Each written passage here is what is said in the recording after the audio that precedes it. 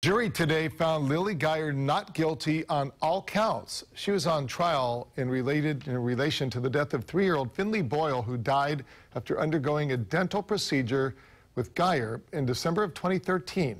Jen Bonisa was in circuit court today when the verdict was handed down. Shock and relief. That was the reaction when the jury found Lilly Geyer not guilty on all counts today. Geyer left courtroom 15 a free woman, but her attorney was quick to remind everyone that there really were no winners in this case.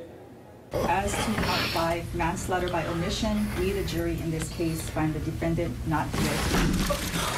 Dated 11/23/18 by foreperson. God bless you guys.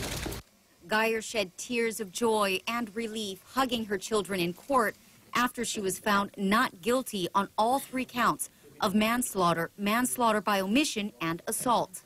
Finley Boyle's family sat stoic and silent after the verdict, clearly upset at the decision. Finley's mother, Ashley, was not in court. The verdict came nearly 5 years to the day Ashley took Finley into Geyer's dentist office for root canals, which required Finley to be put to sleep. Though the verdict was in Geyer's favor and her attorneys are happy with the decision, the defense attorney Michael Green says it's no cause for celebration. When you get down to it, we have a little girl who's gone.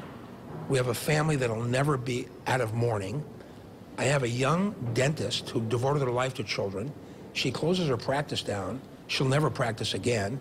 And every day she sees her daughter, she thinks of Finley. It's not a day to celebrate, and our hearts go out to Finley Boyle and her family. We are relieved, obviously, though. I mean, our position all along is this should have never, ever been a criminal case.